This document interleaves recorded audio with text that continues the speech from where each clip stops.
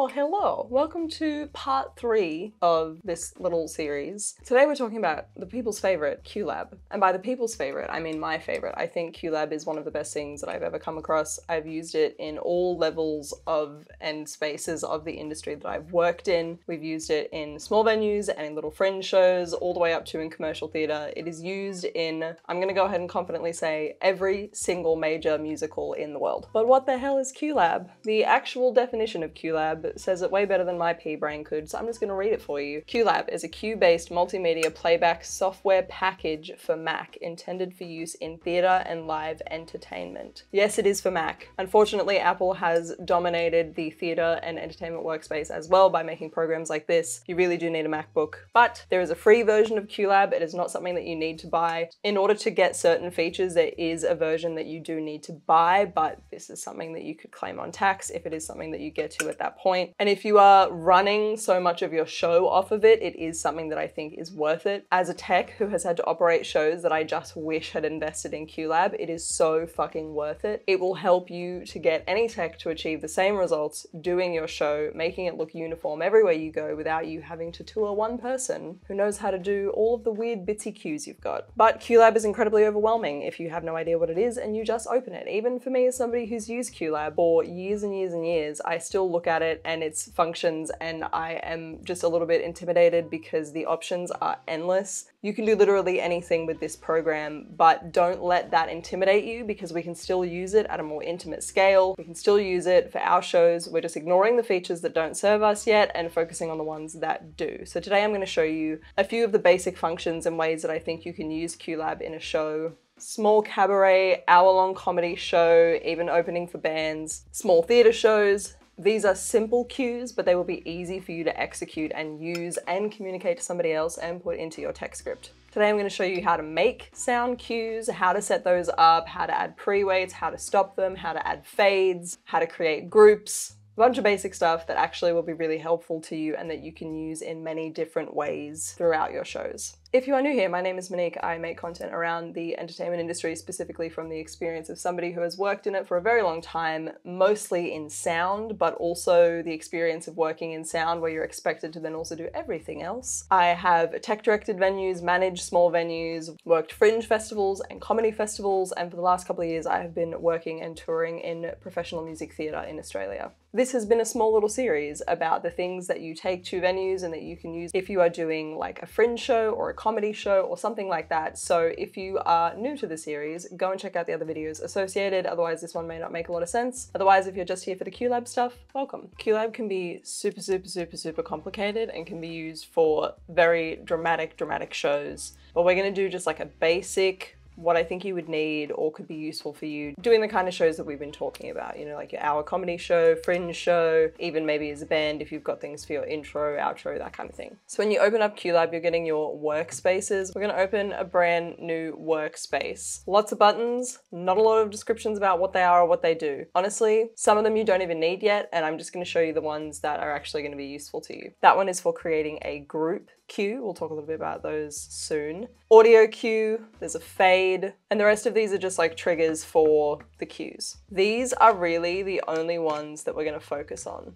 The fade, the audio, and the group. That's really all we're going to use for this session. To start off, last time I said it's actually really handy if you put your pre-show music within this file so it all comes in the same space. There are ways that you can attach Spotify playlists to your Qlab session, but honestly, I would really highly recommend picking 4 or 5 songs, maybe more than that, depending on how long people are going to be waiting around in the venue before your show starts. In some small venues, people are going to be hanging out there because it's attached to the bar area for half an hour before the show starts. In other places, they're going to be let in 5 minutes before the show, and you really don't need a lot of music. But the highlight of having the files of your pre-show music downloaded onto your computer and put into your Qlab file is that no matter what the Wi-Fi is like, no matter what's going on with your Spotify, there are so many reasons why having a Spotify playlist can fuck up. I've seen the Wi-Fi stop working, I've seen people not be able to log into their Spotify, I've seen other people be using that account on a different device and they need to stop it or it's starting to mess up. I've seen people not have a premium account so they start to get ads. Pick 4 or 5 songs that are related to what your show is or that set the vibe, download them, buy them offline, put them into your Qlab file. To make a pre-show music cue, we're gonna start a group. Once you put in a cue, you get all of these other tabs down here, which we're gonna go through and use. Again, some stuff in here, not even worth you being bothered about. The rest, actually quite helpful. So we're gonna start with pre-show music. The great thing about a group, which I really enjoy, is that you can hide the details of what's in it. So for something like a pre-show playlist, if you've got just every single song that's in the playlist laid out, it's gonna fill up your Qlab session, and that can be quite overwhelming when you open it up and can make things look a bit messy. That's the kind of thing that helps me in a workspace, to have a neat and tidy Qlab session, so I try to keep it as tidy as possible. We're then gonna add in a couple of audio cues. We're then gonna drag them into the pre-show music group. Something that we do have to do with the pre-show music group, though, is to select in mode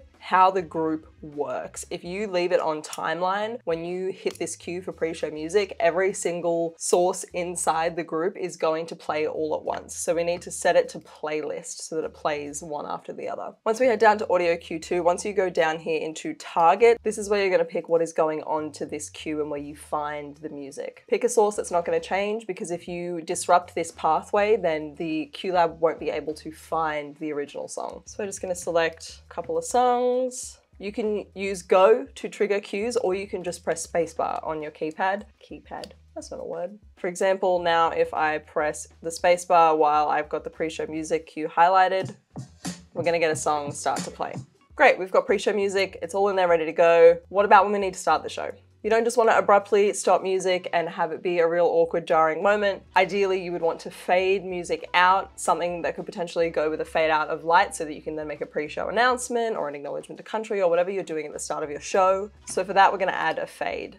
The little fade cue is up here. And what we're going to do with the fade is have the target, instead of it being for a source to go find a song like we had on the other cues, this cue target is going to be the cue that has the group, so number 1, and it will show you that it's selected the right thing because it will change the title. To make sure that it works, go into levels, click main, and it will come up with this. That's what you want. And then click stop target when done. This will fade it to a stop. If you go back to basics, you can choose how long it's gonna fade out in the duration part. I would pick like 5 seconds. So then if we go back and we go into the pre-show music, and then we trigger that fade and stop cue, it's gonna fade out over 5 seconds no matter what is playing in that group. Maybe you do want an abrupt stop though. Maybe that is part of the show. Maybe it's a moment where there's like, you know, scratch CD, everything stops. So we're gonna add in another song. I'm gonna change the name of this to song 1 just so it looks neater. So we've got song 1. Then we are going to add, if you go down to this bottom part of the screen, there is a toolbox that you can hide and get rid of. This side, it's just up here, but it shows you what it is, which is a little bit easier to follow. We're gonna add a stop. And then like we did for the fade, we're gonna target the right cue that the stop applies to. So that again, if we then go to song 1,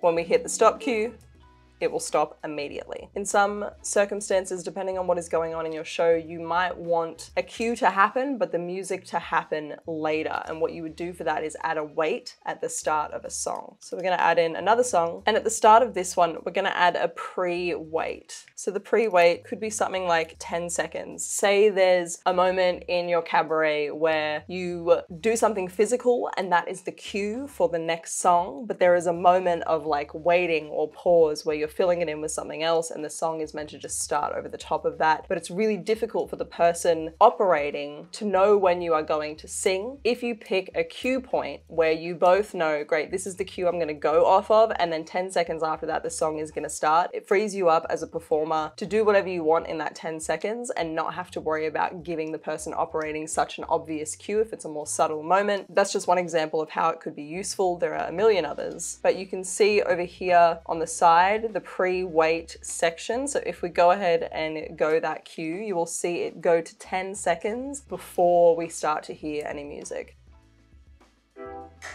One of the greatest things that you can ever remember when you are using Qlab is that if you hit the escape button, it will stop whatever is happening. This is massively helpful because you can add triggers to your cues. If you are using somebody else's Qlab file and you don't know exactly what is in it, or there are weird triggers and you accidentally trigger a cue you don't mean to, hitting escape will very quickly fade out whatever cue that you're on. So just to show you again, this is what I just did. And now I'm hitting escape now.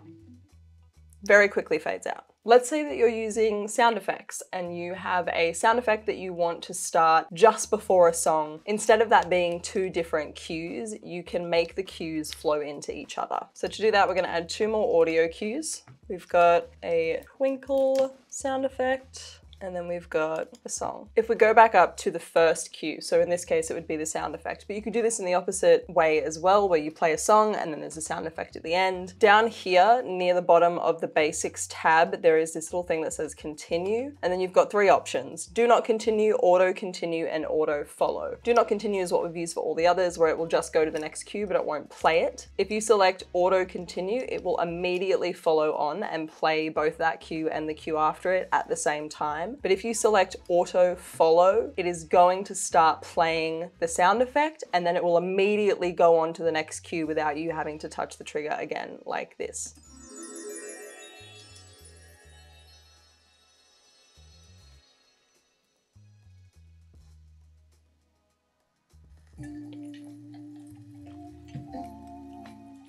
Let's say I'm actually using that in a show and I want the sound effect to overlap the song a little bit. The first thing that I'm gonna do actually is trim this sound effect cue, because the actual song in it ends way after, like the audio file we have ends after the sound effect is done. So what we're gonna do is go into time and loops. You can obviously do this in the alternate way as well, where if you've got like a bunch of time at the start of a song that you don't want there, and you want it to start at a certain point, or if you only want to use a certain part of a song, this is how you would do it. You go to the end back here, and if you just pull this across to wherever you want it to be, that immediately will shorten this cue. Because we want it to follow on straight away, we're gonna select auto continue, but I don't want it to start immediately as soon as the twinkle starts. I want it to start a few seconds after. So the twinkle cue is now about 6 seconds. And for song 3, we're gonna put a pre-wait on there of 4 seconds, so that it will start the cue and then it will start the next song after that pre-wait. So they will kind of go together, but in an interesting timing that we've selected without me having to trigger 2 cues and potentially stop the other one or fuck around with that, like this.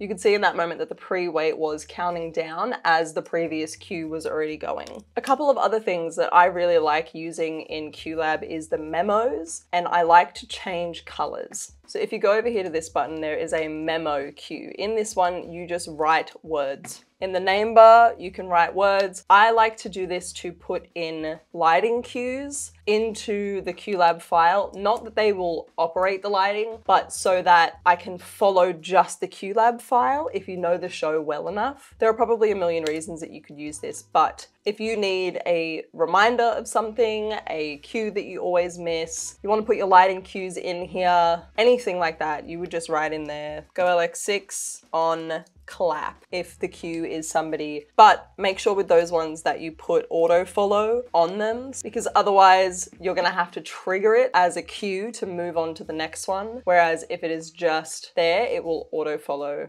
In this session, we've now got pre-show music, in-show cues of lighting and of sound. So what I would do to look at this and make it a little bit easier, again, my brain is quite visual, so I don't like a messy Qlab, and I do like it to be somewhat coordinated. Last week when we made our script, we made lighting and sound a different color within the script. So what I would do in this setting as well is make those things line up with what is on the Qlab. But just for a visual today, we're gonna make pre-show music one color. Down here in the corner of the cue information bit, there is a color and you can change it to whatever you want. So we're gonna make pre-show music and fade and stop pre-show music crimson. And it will then change the bar on here and the top here when you are clicked into the cue. Then we're gonna make song 1, song 2, song 3, and the effects involved with it another color.